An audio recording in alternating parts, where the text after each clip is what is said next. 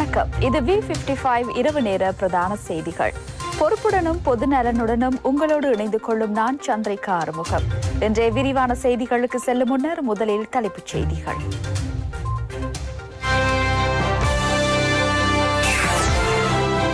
இந்திய சீன அதிகார போட்டிக்குள் இலங்கை தலையிடவில்லை என்கிறார் ஜனாதிபதி.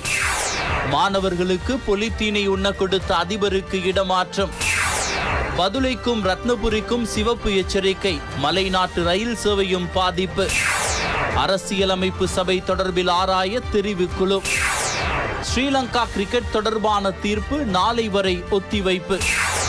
எதிர்க்கட்சி தலைவருக்கு எதிராகவும் நடவடிக்கை எடுங்கள். சனத் நிஷாந்த சபாநாயகரிடம் கோரிக்கை. இந்தியாவில் சுரங்கத்திற்குள் சிக்கொண்ட 41 பேரை மீட்க தொடர்ந்தும் போராட்டம். இனி விரிவான செய்திகள். இந்தியாவுக்கும் சீனாவுக்கும் இடையிலான அதிகார போராட்டத்தில் இலங்கை அகப்படவில்லை என ஜனாதிபதி ரணில் விக்ரமசிங்க தெரிவித்துள்ளார். அத்துடன் சர்வதேச நாணய நிதியத்தின் நிபந்தனைகள் அனைத்தையும் பூர்த்தி செய்துள்ளதால் 2ஆம் கடன் தவணையை எதிர்பார்ப்பதாக ஜனாதிபதி குறிப்பிட்டுள்ளார். Let's talk about the economy. How is the Sri Lankan economy doing now? Is it out of the woods yet? இலங்கையின் பொருளாதாரம் நெருக்கடியில் இருந்தது. நாம் இன்று அந்த நெருக்கடியிலிருந்து மீண்டு வருகின்றோம். நாட்டின் வரவு செலவு மற்றும் வர்த்தகம் என்பன இணங்க வேண்டும். நாம் எமது வருமானத்தை அதிகரித்துக் கொள்ள வேண்டும். வரி சேகரிப்பு செயற்பாடுகள் வெற்றிகரமாக முன்னெடுக்கப்படவில்லை. அதனை மறுசீரமைக்க வேண்டும். பாரம்பரிய முறைகளுக்கு மீண்டும் எம்மால் செல்ல முடியாது. புதிய பொருளாதாரம் ஒன்று தேவைப்படுகின்றது. சீன கப்பல் தொடர்பிலான பிரச்சனையை எடுத்துக்கொண்டால் இந்தியாவின் பாதுகாப்புக்கு பாதிப்பை ஏற்படுத்தும் எந்த ஒரு விடயமும் இடம்பெறாது என்பதை நாம் தெரிவிக்க வேண்டும். இந்திய சீன அதிகார பிரச்சினைக்குள் இலங்கை அகப்படவில்லை. எந்த ஒரு நாட்டினதும் ஆராய்ச்சி கப்பல் உட்பட யுத்த கப்பல்களுக்கு எமது சமுத்திர வலயம் இடமளிக்கும். அடுத்த வருடம் தேர்தலை நடாத்தவும் தயாராக உள்ளோம். எனினும் ஜனாதிபதி தேர்தலில் நான் போட்டியிடுகின்றேனா இல்லையா என்பது குறித்து தீர்மானிப்பதற்கு முன்னர் எனக்கு வழங்கப்பட்டுள்ள பொறுப்புகளான பொருளாதார நெருக்கடியிலிருந்து நாட்டை மீட்டுள்ளேனா என்பது குறித்து பார்ப்பதே முக்கியமானதாகும். 19 வயதுக்குட்பட்ட உலகக்கிண்ண கிரிக்கெட் தொடரை இலங்கையில் நடாத்தும் வாய்ப்பை இழந்துள்ளோம். இதனால் சுற்றுலாத்துறையின் மூலம் கிடைக்கவிருந்த வருமானம் இழக்கப்படுகின்றது. கிரிக்கெட் தொடர்பிலான பிரச்சினையின் நீதிமன்ற தீர்ப்பு கிடைக்கப்பட்டதுடன் உடனடியாக சர்வதேச கிரிக்கெட் பேரவையுடன் கலந்துரையாடி கிரிக்கெட் மீதான தடையை மீளப்பெற நான் நடவடிக்கை எடுப்பேன். அத்துடன் ஜெய்சா என்ற நபர் எமது நாட்டு கிரிக்கெட் மீது ஆதிக்கம் செலுத்துவதாக கூறப்படும் விடயம் தொடர்பிலும் அவரிடம் வினவினேன். இலங்கை கிரிக்கெட் மீது ஆதிக்கம் செலுத்தும் நபர்கள் வேறு உள்ளனர். எமக்கென பிரத்யேக கட்டுப்பாடு சபையொன்று இருக்கின்றது. They think that Jayshah is supporting the cricket board, but I spoke to Jayshah. I felt sorry that his name had been dragged in. I apologized. And he said, my position, if there's whoever is the legal body, I will back. This lot is the legal body, I will back them. If the other lot is the legal body, I will back them. If there's a third group that's the legal body, I back them. That's not decided by me. That's decided by ICC. மாணவர்கள் சிலருக்கு கட்டாயப்படுத்தி பொலித்தீனை உட்கொள்ளச் செய்ததாக கூறப்படும் நாவலப்பிட்டி பகுதி பாடசாலையின் அதிபர் கம்பளை கல்வி வலயத்துக்கு மாற்றப்பட்டுள்ளதாக கல்வி அமைச்சர் சுசில் பிரேமஜயந்த் இன்று பாராளுமன்றத்தில் தெரிவித்தார். இந்த சம்பவம் கம்பளை கல்வி வலயத்தில் பதிவானது. சம்பவத்திற்கு முகம் கொடுத்த மாணவர்கள் இன்றைய தினம் நாவலப்பட்டி ஆதார வைத்தியசாலையில் தங்கியிருந்து சிகிச்சை பெற்று வருகின்றனர். இந்த சம்பவத்திற்கு முகம் கொடுத்த ஏனைய 5 மாணவர்களும் இன்று மீண்டும் பாடசாலைக்கு சென்றுள்ளனர். சம்பவம் தொடர்பில் நேற்றைய தினம் பஸ்பாகே வலைக்கல்வி பணிப்பாளரினால் ஆரம்பகட்ட விசாரணைகளும் கள விசாரணைகளும் முன்னெடுக்கப்பட்டுள்ளன. விசாரணைகளுக்கு இடமளிக்கும் வகையில் சம்பவத்துடன் தொடர்புடைய அதிபர் உடன் அமலுக்கு வரும் வகையில் கம்பளை கல்வி வலயத்துக்கு இடமாற்றம் செய்யப்பட்டுள்ளார். වහාම ක්‍රියාත්මක වන පරිදි ගම්පොළ කලාප අධ්‍යයන කාර්යාලයට අනියුක්ත කිරීමට පළාත් බලධාරීන් විසින් කටයුතු කර ඇත. பதுளை மற்றும் ரத்தினபுரி மாவட்டத்தின் பல பிரதேச செயலாளர் பிரிவுகளுக்கு மண்சரிவு அனர்த்த சிவப்பு எச்சரிக்கை விடுக்கப்பட்டுள்ளது. இதேவேளை இன்று மாலை அல்லது இரவு வேளையில் இடியுடன் கூடிய மழை பெய்யும் என வளிமண்டலவியல் திணைக்களம் தெரிவித்துள்ளது.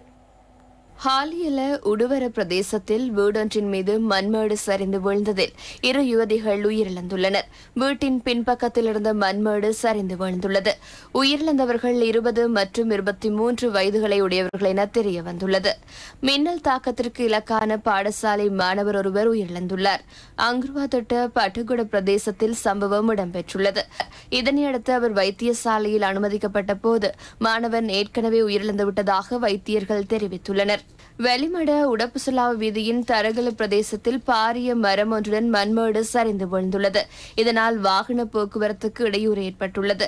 மின் மற்றும் தொலைபேசி கம்பங்களுக்கும் சேதம் ஏற்பட்டுள்ளது. உமாஹோயா கிளையான எரப்பத்தோயா பெருக்கெடுத்ததால் மரக்கறி சேய்கள் பலவற்றிற்கு பாதிப்பு ஏற்பட்டுள்ளது. கொழும்பு பதுளை பிரதான வீதியின் பலாங்கொட சீலகம பிரதேசத்தில் மண்மேடு சரிந்து விழுந்ததில் வாகன போக்குவரத்துக்கு இடையூறு ஏற்பட்டிருந்தது. எனினும் நிலைமை வழமைக்கு கொண்டுவரப்பட்டுள்ளதாக எமது செய்தியாளர் தெரிவித்தார். 22 மணித்தியாலங்களின் பின்னர் கொழும்பு பதுளை பிரதான வீதி போக்குவரத்துக்கென மீள திறக்கப்பட்டது. வெளிமட மற்றும் ஊவ பர்ணகம பிரதேசங்களில் மண்மேடுகள் சரிந்து விழுந்ததால் 10 வீடுகளுக்கு சேதம் ஏற்பட்டுள்ளது. மலைநாட்டு ரயில் மார்க்கத்தில் வீழ்ந்துள்ள பாரிய கற்கள் மற்றும் மண் திட்டுகளை அகற்றும் பணிகளில் மீட்பு குழுவினரும் ராணுவத்தினரும் ஈடுபட்டுள்ளனர். மலைநாட்டு ரயில் மார்க்கத்தின் சில இடங்களில் மண்மேடுகள் சரிந்து விழுந்ததால் போக்குவரத்துக்கு இடையூறு ஏற்பட்டுள்ளது. இதனால் நானோயா ரயில் நிலையம் வரை சேவைகளை முன்னெடுக்க தீர்மானிக்கப்பட்டுள்ளது. அத்தனகலோயாவின் நீர்மட்டம் உயர்வடைந்துள்ளது. துணமலையில் உள்ள நீர் அளவுகோலில் 5.55 மீட்டராக நீர்மட்டம் பதிவாகியுள்ளது. கம்பஹா மாவட்டத்தில் நிலவும் சீரற்ற வானிலையால் வயல் நிலங்கள் நீரில் மூழ்கியுள்ளன. அத்தனகலோயா மற்றும் தியலோயா என்பவற்றின் நீர்மட்டமும் அதிகரித்துள்ளது. இதனால் அத்தனகல, கம்பஹா, ஜாயல உள்ளிட்ட பிரதேச செயலாளர் பிரிவுக்கு பாதிப்பு ஏற்பட்டுள்ளது.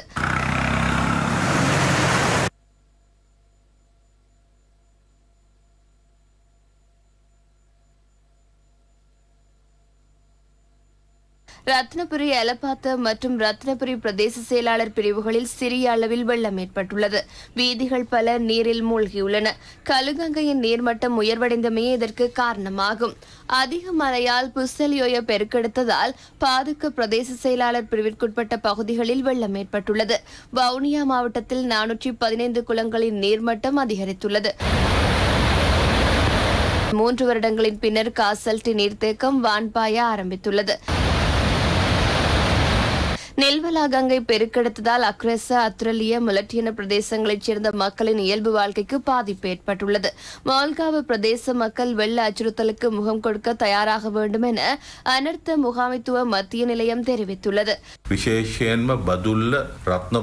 பதுளை, ரத்னபுரி, கண்டி, நுவரெலியா, பாத்தரை ஆகிய மாவட்டங்களில் மலைப்பாங்கான பிரதேசங்களில் இருப்பவர்களுக்கு விசேட அறிவுறுத்தல்கள் வழங்கப்பட்டுள்ளன. தேசிய கட்டிட ஆராய்ச்சி நிறுவனத்தினால் சிவப்பு எச்சரிக்கை விடுக்கப்பட்டுள்ள பிரதேசங்களில் வசிப்பவர்கள் கூடுதல் அவதானத்துடன் இருக்க வேண்டும். வெள்ள அபாயம் இருக்கும் பகுதிகளில் முப்படையினரும் மீட்பு குழுவினரும் பணிகளில் ஈடுபட்டுள்ளனர். அனர்த்தம் தொடர்பிலான தகவல்களை 117 என்ற அனர்த்த முகாமைத்துவ மத்திய நிலையத்தின் விசேட இலக்கத்திற்கு தெரிவிக்க முடியும்.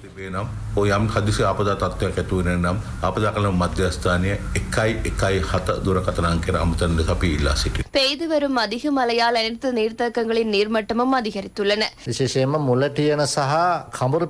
கிரமாறு ஆற்றை அண்மித்த முலட்டியன மற்றும் கம்பருபிட்டி ஆகிய பகுதிகளில் தாழ்நிலங்கள் வெள்ளத்தில் மூழ்கும் அபாயம் உள்ளது. நெல்வலா கங்கையிலும் நீர்மட்டம் அதிகரித்துள்ளது. அக்குரச மற்றும் அதற்கு கீழுள்ள பகுதிகளில் வெள்ளத்திற்கான அபாயம் உள்ளது. அத்தனகல ஓயாவை அண்மித்த கரையோர பகுதிகளுக்கும் வெள்ள எச்சரிக்கை விடுக்கப்பட்டுள்ளது. அத்தனகல, கம்பஹா, ஜாயல, கட்டான மற்றும் வத்தலி ஆகிய பிரதேச செயலக பிரிவுகளில் அத்தனகல ஓயா மற்றும் உருவலோயா ஆகிய ஆறுகளுக்கு அண்மித்த தாழ் நிலங்களில் உள்ள மக்களுக்கு வெள்ளம் குறித்து எச்சரிக்கையாக இருக்குமாறு அறிவுறுத்தப்பட்டுள்ளது. நீர்ப்பாசன திணைக்களத்தின் கீழுள்ள குளங்களின் நீர்மட்டம் அன்னளவாக 170 வீதத்தை அடைந்துள்ளது.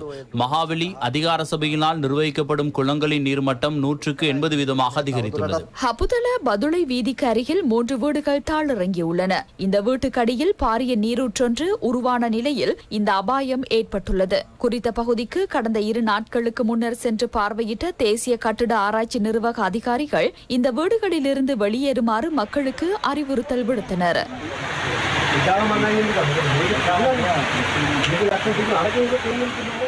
எதிர்வரும் 28ஆம் திகதி அளவில் மழையுடன் கூடிய வானிலை குறைவடையும் என வளிமண்டலவியல் திணைக்களம் தெரிவித்துள்ளது. දිවෙන පුරාම වැසි හෝ කිගුණු සහිත වැසි තත්ත්වයන් නිර්මාණය වෙනවා. ඊයේ දිනේට நாடு முழுவதும் மழை அல்லது இடியுடன் கூடிய மழை பெய்யும். நேற்றைய தினத்துடன் ஒப்பிடுகையில் இன்று மழை குறைந்தாலும் மேல் சபரகமுவ தென் மத்திய வடமேல் மாகாணங்களில் 50 முதல் 75 மில்லிமீட்டருக்கும் அதிகரித்த மழை வீழ்ச்சி பதிவாகலாம். 1.5 அல்லது 2 மணித்தியாலங்களுக்கே மழை நீடிக்கின்றது. மழையின் போது தற்காலிகமாக பலத்த காற்று வீசும். மின்னல் தாக்கத்தினால் ஏற்படக்கூடிய பாதிப்புகளை குறைத்துக் கொள்ள நடவடிக்கை எடுங்கள். நாளைய தினத்தின் பின்னர் மழை குறைவடையும் என எதிர்பார்க்கப்படுகின்றது. හෙටින් පස්සේ ඇති වෙන වැසි තත්ත්වයේ තිබ්බට ක්‍රමයෙන් අඩුවීමක් අපි අපේක්ෂා කරනවා. 27 28 වගේ දිනයන් දක්වාම මේ සාපේක්ෂ අඩුවීම අපේ විශ්ලේෂණවල පෙන්වු කරනවා. பதுளை மாவட்டத்தின் பசறை மற்றும் ரத்தனபுரி மாவட்டத்தின் இம்புல்பே, பலாங்கொட, கொலன்ன, ஓப்பநாயக்க, வெலிகேபுல பிரதேச செயலாளர் பிரிவுகளுக்கு 3ஆம் கட்டத்தின் கீழ் வெளியேறுவதற்கான சிவப்பு எச்சரிக்கை விடுக்கப்பட்டுள்ளது. உயர் பதவிகளுக்கு நியமிக்கப்பட்டு அனுப்பப்படுகின்றவர்களின் பெயர்களுக்கு அனுமதி வழங்க அரசியலமைப்பு சபை தாமதிப்பது குறித்து கண்டறிவதற்கு பாராளுமன்ற தெரிவுக்குழு ஒன்றை அமைக்க உள்ளதாக ஜனாதிபதி ரணில் விக்ரமசிங்க இன்று பாராளுமன்றத்தில் தெரிவித்தார். பாதுகாப்பு, பொதுமக்கள் பாதுகாப்பு ஆகிய அமைச்சுகளுக்கான நிதி ஒதுக்கீடுகள் தொடர்பான குழு நிலை விவாதத்தில் கலந்து கொண்ட போதே ஜனாதிபதி இதனை தெரிவித்தார். තවත් හස්සෙක් ඉන්නවා මේ පොලිස් දෙපාර්තමේන්තුවේ. போலீஸ் திணைக்களத்தில் இன்னும் ஒரு சூத்திரதாரியும் இருக்கிறார். ஓய்வு பெற்ற பிரதி போலீஸ் மா அதிபர் பிணை வழங்கக்கூடிய குற்றங்களுக்கு கூட பிணை வழங்காது சிறை வைத்து துன்புறுத்தும் வகையிலான செயற்பாடுகளை இன்றும் செய்து வருகிறார். ஜனாதிபதியும் அதனை அனுமதிக்க மாட்டார் என்பது எமக்கு தெரியும். இன்று ஜனாதிபதிக்கும் ஒரு போலீஸ் மா அதிபரை நியமிக்க முடியாமல் இருப்பதற்கும் நான் கூறிய இந்த சம்பவமும் ஒரு காரணமாகும். පොලිස්පති කෙනෙක් පත් වෙන්න බැරිව ඉන්න ගැටලුවටත් මේ ඔක්කොම අදාළයි. පාස්කු ඉරිදා ප්‍රහාරය පිළිබඳව ஈஸ்டர் தாக்குதல் தொடர்பான ஆணைக்குழு அறிக்கை ஒன்று உள்ளது. அந்த ஆணைக்குழுவின் அறிக்கை, சாட்சியங்கள் உள்ளிட்ட அனைத்தையும் கத்தோலிக்க திருச்சபையின் தலைவரான குருநாகல் பிஷப்புக்கு நான் கையளித்துள்ளேன். இப்போதும் அவர்கள் அதனை ஆராய்ந்து வருகிறார்கள். அரசியலமைப்பு சபை தொடர்பில் ஒரு கேள்வி எழுப்பப்பட்டது. தற்போது இருக்கும் நிலை என்னவென்றால் போலீஸ்மா அதிபரும் இல்லை, நீதிபதிகளும் இல்லை. அப்படி என்றால் எப்படி நீதியை வழங்க முடியும்? போலீசாருக்கும் தமது பணியை முன்னெடுக்க முடியாது, நீதிமன்றத்திற்கும் தமது பணியை செய்ய முடியாது. என்ன காரணத்துக்காக பந்துல கருணாரத்னவின் நியமன கோரிக்கை நிறுத்தி வைக்கப்பட்டுள்ளது என்பது எனக்கு தெரியாது. இது நான் பரிந்துரைத்த பெயர் அல்ல. பிரதம நீதியரசர் அனுப்பிய பெயரையே நான் இங்கே அரசியலமைப்பு சபைக்கு அனுப்பினேன். அரசியலமைப்பு சபையில் உள்ள சில உறுப்பினர்கள் இந்த செயற்பாட்டை சீர்குலைக்கும் நடவடிக்கையில் ஈடுபட்டால் எமக்கு இந்த முறைமையினை தொடர்ந்து கொண்டு செல்ல முடியாது. எனவே அடுத்த வாரமளவில் இந்த அரசியலமைப்பு சபை தொடர்பில் கண்டறியுமாறு நாம் தெரிவுக்குழு ஒன்றை நியமிக்க உள்ளோம். අපි කොහොමද ආණ්ඩුව ගෙනියන්නේ? ගරු ජනාධිපතිතුමා ஜனாதிபதி அவர்களே, தர்மலிங்கம் சித்தார்த்தனின் பெயர் இந்த சபைக்கு பரிந்துரைக்கப்பட்டுள்ளது. ஆனால் சபாநாயகர் அந்த நியமனத்தை இன்னும் வழங்காமல் இருக்கிறார். තානායකතුමාගේ වරද්දක් නෙමෙයි. அது சபாநாயகரின் பிழை அல்ல. அது இவ்விடத்திலேயே தீர்த்து கொள்ள வேண்டிய விடயம். சித்தார்த்தனின் பெயர் குறிப்பிடப்பட்டுள்ளது. நல்ல விடயம். எதிர்க்கட்சியும் இச்செயற்பாடு இடம்பெற வேண்டும் என கூறியுள்ளது. நாம் இதற்கு எந்த ஒரு பெயரையும் பரிந்துரைக்கவும் இல்லை. ඔතුමල්ලක් වැඩ කරන්නේ. සිද්ධාර්ථන් මෑතුමා නෙමෙයි. අපි නමක් දීලත් නෑ, මේව කළත් නෑ. මොනා කරන්නද? ඔබතුමානික අපේ පැත්තටනේ බ්ලේම් එක දාන්නේ. නෑ ඔබතුමාට බයින්නේ නෑ. ඔබතුමාලට මේ ക്ഷേම ආර්ථික උපදෙස් දෙන්නේ නාලක ගොඩ හේවන්නේ. අපි තමයි தமிழ் தேசிய கூட்டமைப்பான நாமே சித்தார்த்தனின் பெயரை அரசியலமைப்பு சபைக்காக சபாநாயகரிடம் பரிந்துரைத்தோம். තියෙන්නේ පක්ෂයෙන් තමයි ඉල්ලුම් කරේ. එතකොට වෙන කට්ටිය මේ කතා කරවයි කතා කරනවා මම දන්නේ නැහැ. நீங்கள் தான் பாராளுமன்றத்திற்கு வந்து நாம் அனைவரும் இணக்கம் என்றால் இதனை செய்வோம் என்று கூறினீர்கள். எனவே சித்தார்த்தன் எம்பியின் விடயத்திலும் அதனையே செய்யலாமே. කරන්න පුළුවන්. මට කරන්න බෑ ඒක කතානායකතුමාට. සිලෙක්ට් කමිටි දාන්න ඕනේ. தொல்லியல் இடங்கள் என்று சொல்லிக்கொண்டு தங்களுக்கு தேவையான இடங்களை மட்டும் பாதுகாக்க இந்த நாடு பாதுகாப்பு துறையை பயன்படுத்துகிறது. நீதிமன்ற தீர்ப்பை மீறி குருந்தூர் மலையில் கட்டப்படும் விகாரையில் பாதுகாப்பு கொடுப்பதா இவர்களது வேலை. அதிலும் தையட்டியில் தேசிய பாதுகாப்புக்கு என்று சொல்லி தனியார் காணிகளை எடுத்து அதில் விகாரை கட்டியிருக்கிறார்கள். பௌத்த மயமாக்கல் அவங்களது தேசிய பாதுகாப்பு. யாழ்ப்பாணத்திலும் கிளிநொச்சியிலும் மணல் கடத்தல், போதைப் பொருள் கடத்தல் எல்லாம் ராணுவ போலீசாரின் செக் பாயிண்ட்களை கடந்து சர்வசாதாரணமாக நடக்கிறது.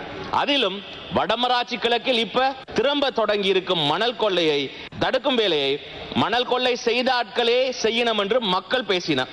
இன்னும் ஒரு பக்கம் வடக்கு கடலில் எமது மீனவர்கள் தாக்கப்படுகிறார்கள். எல்லை தாண்டிய மீன்பிடி ஒவ்வொரு நாளும் நடக்கிறது. மீன் வளத்தை கூட்ட பட்ஜெட்டில் 500 மில்லியன் ரூபாய் ஒதுக்கி இருக்கிறீர்கள். ஆனால் எங்கள் மீன் வளத்தை யாரோ வந்து அள்ளி கொண்டு போறார்கள். இதை தடுக்க முடியாததுதான் எங்கள் கடற்படை.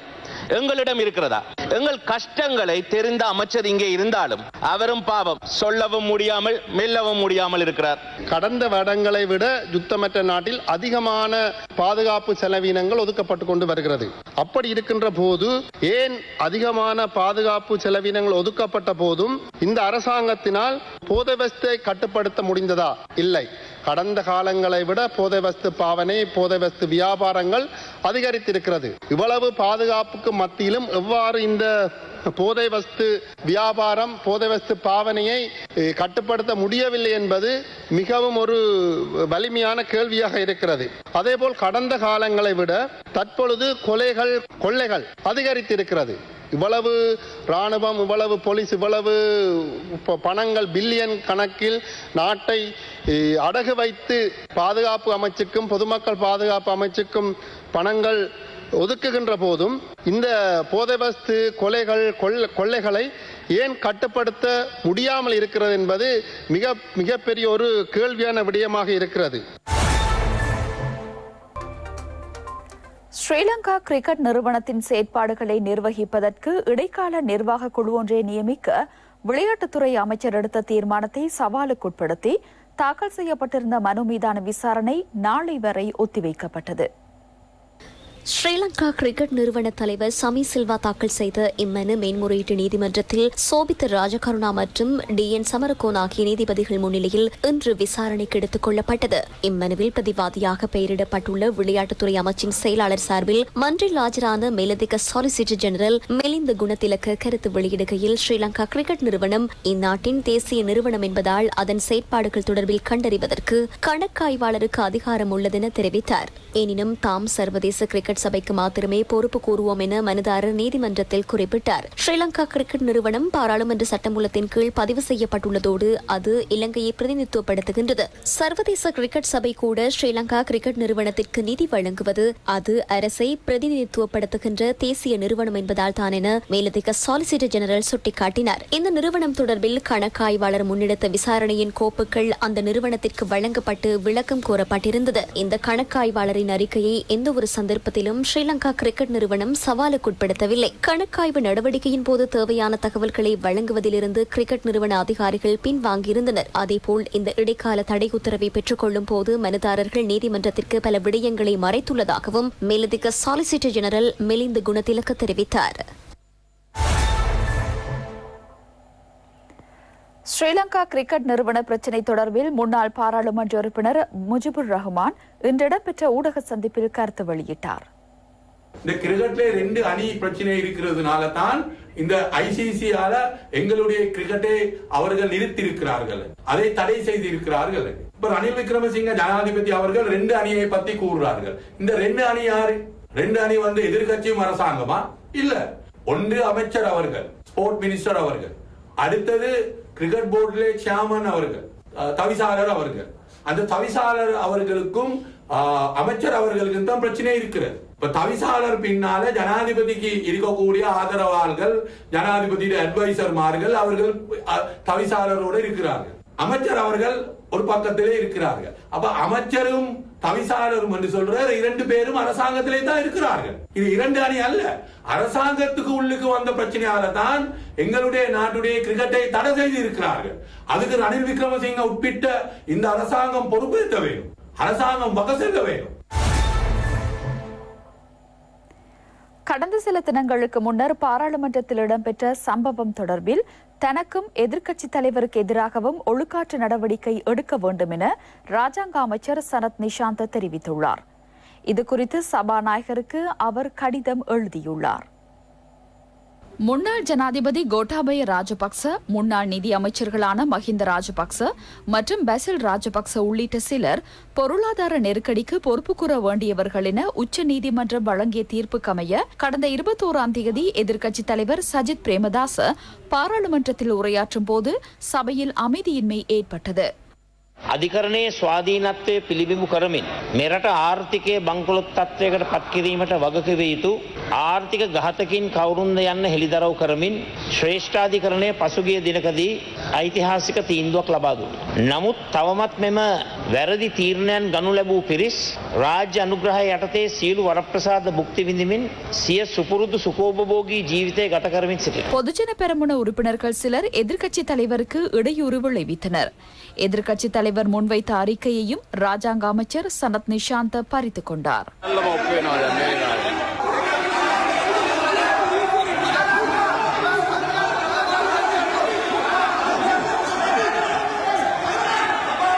இச்சம்பவத்தின் பின்னர் சபாநாயகர் மஹிந்தயா பாபேவர்தன ராஜாங்க அமைச்சர் சனத் நிஷாந்தவுக்கு 2 வார கால பாராளுமன்ற தடை விதித்தார். ඊයේ දින සභාවේ සිදු වූ බරපතල විනය විරෝධී තත්ත්වය මා තරයේ හෙලා දකින අතර මා වෙත පැවරී ඇති බලතල අනුව පාර්ලිමේන්තු මන්ත්‍රී ගරු සනත් නිශාන්ත මහතාගේ පාර්ලිමේන්තු සේවය අද දින සිට සති 2ක කාලයකට අත්හිටුවන බව මම නියෝග කරමි.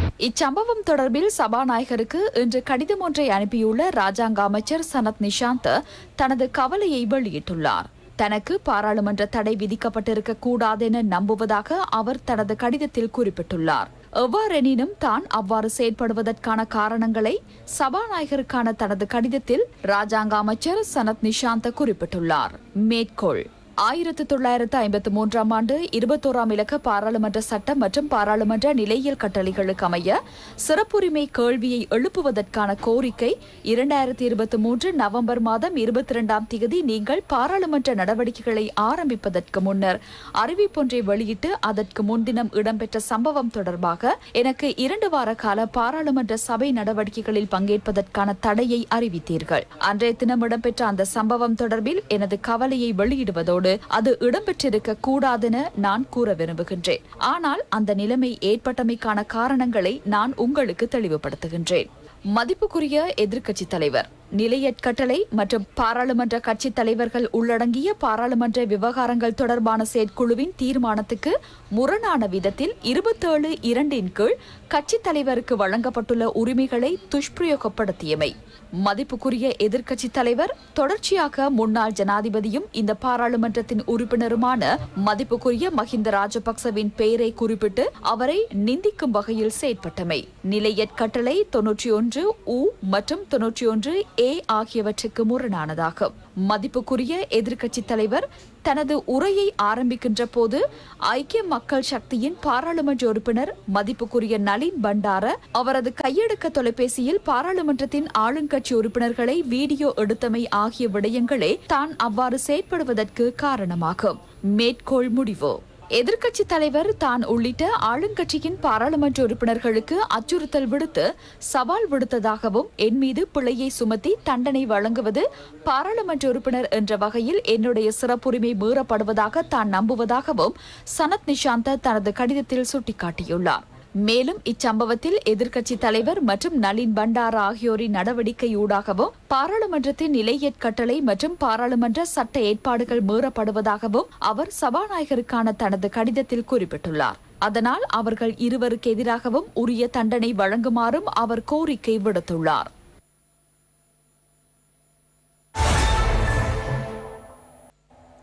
இத்துடன் இன்றைய செய்திகள் நிறைவு பெறுகின்றன. எமது அடுத்த பிரதான செய்திகளை நாளை மதியம் 12:55க்கு எதிர்பாருங்கள். வணக்கம்.